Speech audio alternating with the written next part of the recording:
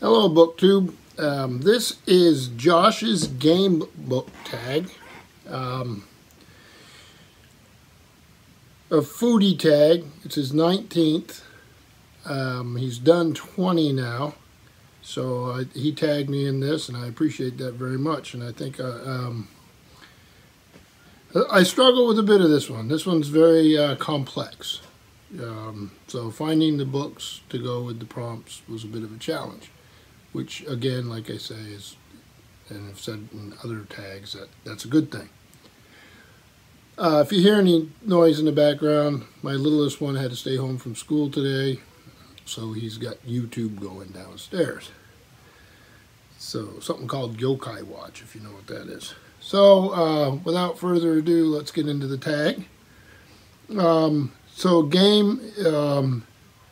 Josh decided to create a tag that revolves around animals that are or have been hunted and creates questions of that nature. This is not for the sensitive. Okay. So the first prompt he provides is alligator. Fill in the blanks. If you like this well-known writer, you will like that lesser-known writer. So for this, I chose, if you know Dan Brown, the Da Vinci Code, and you liked it, you can see some of my other choices there, right? Then you might like The Righteous Men by Sam Bourne. So, a teenage computer prodigy is mortally strangled in Mumbai. A far-right extremist is killed in a remote cabin in the Pacific Northwest. A wealthy businessman is murdered in Thailand. A pimp in Brooklyn is found stabbed to death and mysteriously covered by a brown shroud. What connects the victims is an ancient prophecy that leads to the end of the world, and it's up to Will Monroe, a fledgling reporter at the New York Times, to stop it. So, to keep it brief, that's that comparison. So, number 2 is Turtle, a work that was incredibly slow. Now, for that, I chose this one. This is Timothy Zahn, who I really, really like, and this was a good book. Star Wars Scoundrels. And like I say, I enjoyed it. Great cover, by the way. Isn't that neat? Wow, there's going to be a little glare. I apologize. Like that. I did think it took a while to develop. And that was necessary for the story, but it was incredibly slow to develop. Number 3, Pheasant, a lesser-known work you feel that needs to be mass-produced. And for that, I picked James L. Nelson, By Force of Arms. It's the first in a series called The Revolution at Sea. And this is what it looks like. I don't even believe these are in print anymore. They may be. The tradition of Patrick O'Brien's epics is carried on gloriously in this first novel of a new historical naval adventure trilogy, Revolution at Sea, blending a seasoned mariner's expertise, and Nelson is that, a historian's attention to period detail, and he's written a lot of histories, and a natural storyteller's gift for creating a cast of vivid characters. This is all American War for Independence, nautical fiction. Wonderful stuff if you're into that sort of thing, and I'd love to see it get a new printing and some promotion because it's really good stuff. Okay, Partridge, a work that you feel can never have a sequel. I don't have a copy anymore. I hate to think of how many times I've owned it over the years. But for me, that would be Peter Benchley's Jaws. Quail, a work that is required that you read every single word in detail. And for me, it's this, Arturo Perez Reverte, The Club du Mans. Excellent writer, and excellent story here. So Lucas Corso is searching for the original of the Book of the Nine Doors of the Kingdom of Darkness, which supposedly contains a secret to summoning the devil. It is said that only one copy survived the Inquisitions. How is it then that Corso has tracked down 3 authenticated copies? Who is the beautiful woman, named after an Arthur Conan Doyle character, following him? Is she a threat, a protector, or a love interest? What ensues is a search that takes Corso from Madrid to Paris and brings him into a world of a secret society of antiquarians, the occult, 19th century popular literature, fictional and historical characters, all brought to a startling and unforgettable conclusion. So, Corso was a mercenary of the book world, hunting down books for other people. Jackals on the scent of a Gutenberg Bible, antique fair sharks, auction room leeches. They would sell their grandmothers for first edition. This book is really cool. It's a novel, but it has all these clues and bookish stuff.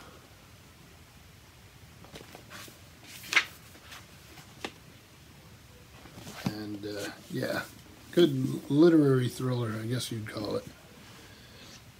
But there's a lot of clues in there. You have to follow it. Duck, a work you decided to read because you became caught up in a great deal of hype to do so. And that was this, Brandon Sanderson's The Way of Kings, book 1 of the Stormlight Archive. Saw it on BookTube constantly. And finally just said, I've got to read this thing. And I haven't read the other ones, the follow-up volumes, but I did read this and enjoyed it very much. So I will get to the others. Okay. Number 7, Goose, a work that becomes better through discussion or one's response to the text. For that, I chose Macbeth, and I could have chosen Richard III. I could have most of the plays. We read Shakespeare plays every year as a group at the library and pick different play. And the discussion, and we read the parts, and then we have tons of discussions, and it's one of the fun things we do at the library that I love, and the discussion does help. I love it very much. Okay. Number 8, Deer, a great work you thought was a bit short or very lean. I had a little trouble with this, but I love this book. An Uncommon Reader by Alan Bennett, and I chose it because it's short, but it's actually the size and the length it should be. It's exactly right. So when her corgis stray into a mobile library parked near Buckingham Palace, the Queen feels duty-bound to borrow a book. Discovering the joy of reading widely and intelligently, she finds that her view of the world changes dramatically. Abetted in her newfound obsession by Norman, a young man from the royal kitchens, the Queen comes to question the prescribed order of the world and loses patience with the routines of her role as monarch. Her new passion for reading initially alarms the palace staff and soon leads to surprising and very funny consequences for the country at large. And this is a fun little book. So let's move on here.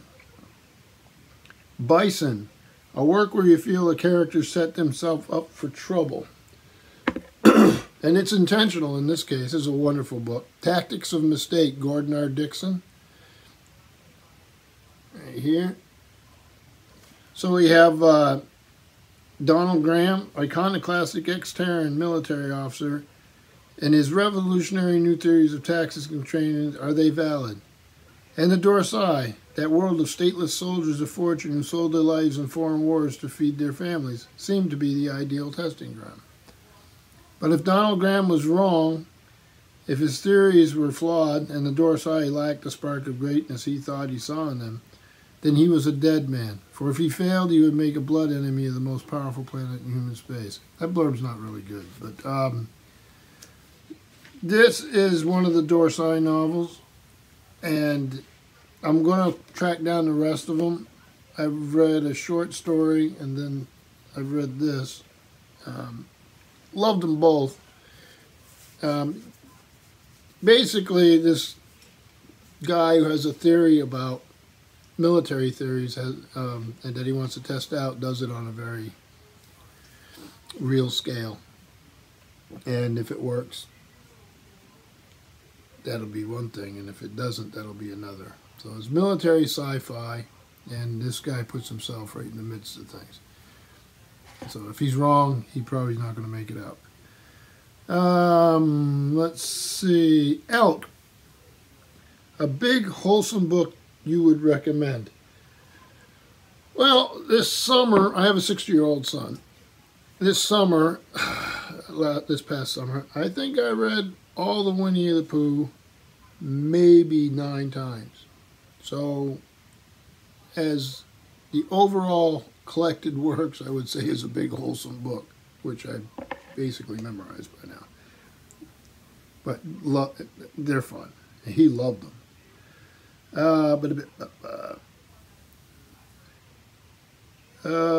Squirrel, a short work or poem with great depth.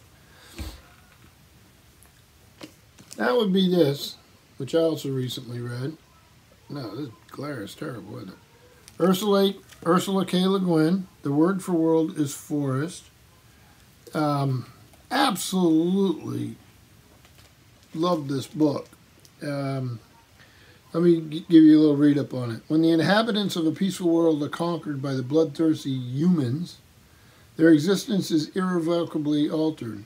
Forced into servitude, the Athshians find themselves at the mercy of their brutal masters.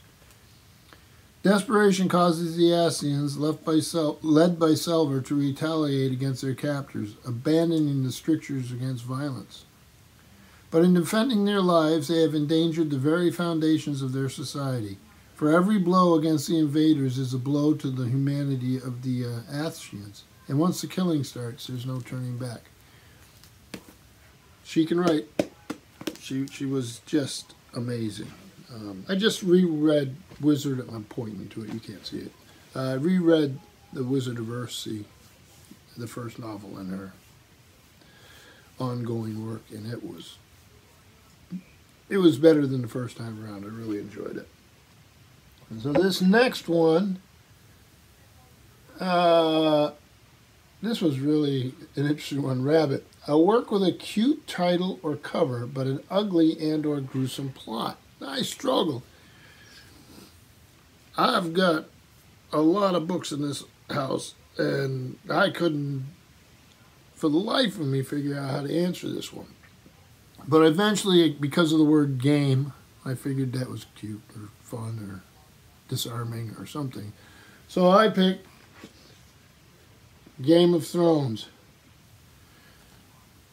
I don't know if any of you have seen the, there's an image that you can find on Pinterest where somebody went through and used those little post-it things, little stickery things, and marked in a pile of all of the ones in the series, places where people were killed.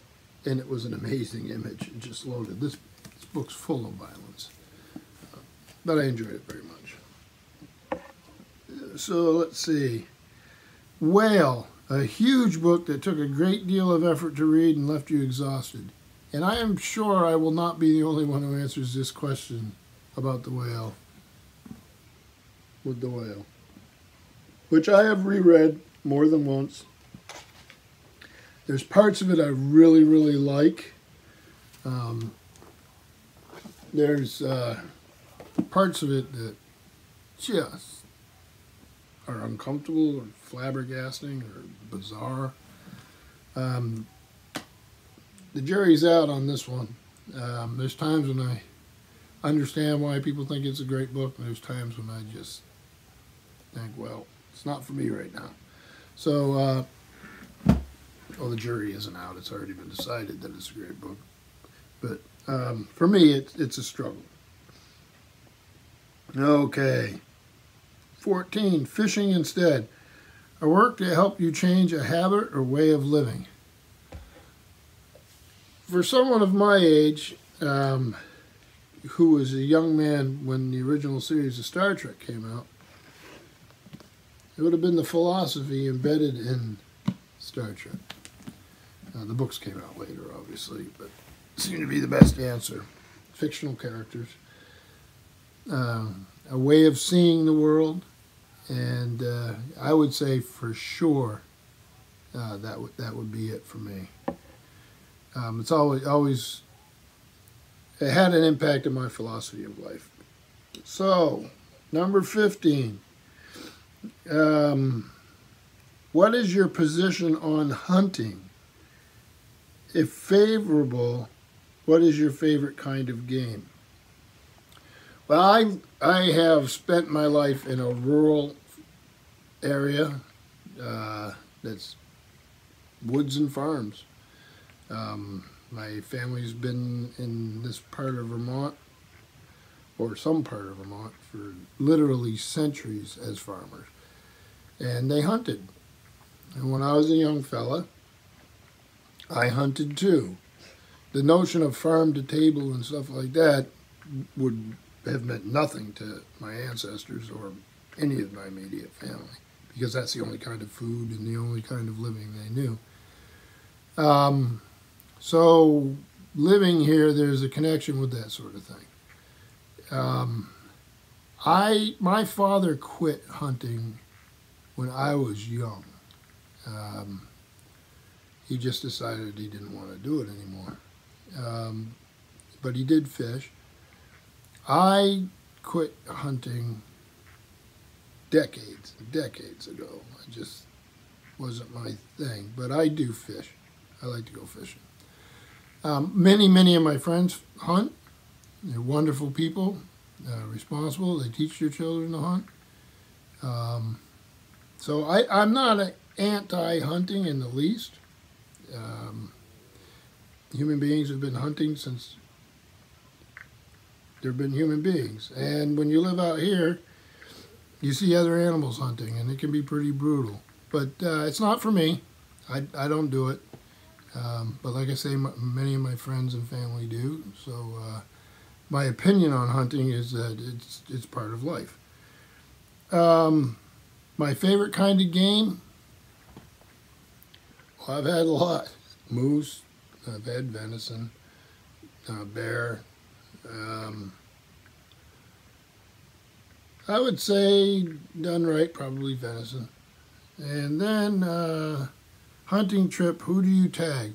Well, because I think this one could be a little controversial or uncomfortable for people, I'm not going to tag anybody. Josh tagged quite a few. Some of them will have very different opinions than mine, I'm sure. But it was in a book perspective, it was a very challenging tag. And so I appreciate those of you who made it all the way through for doing so. And thank you, BookTube.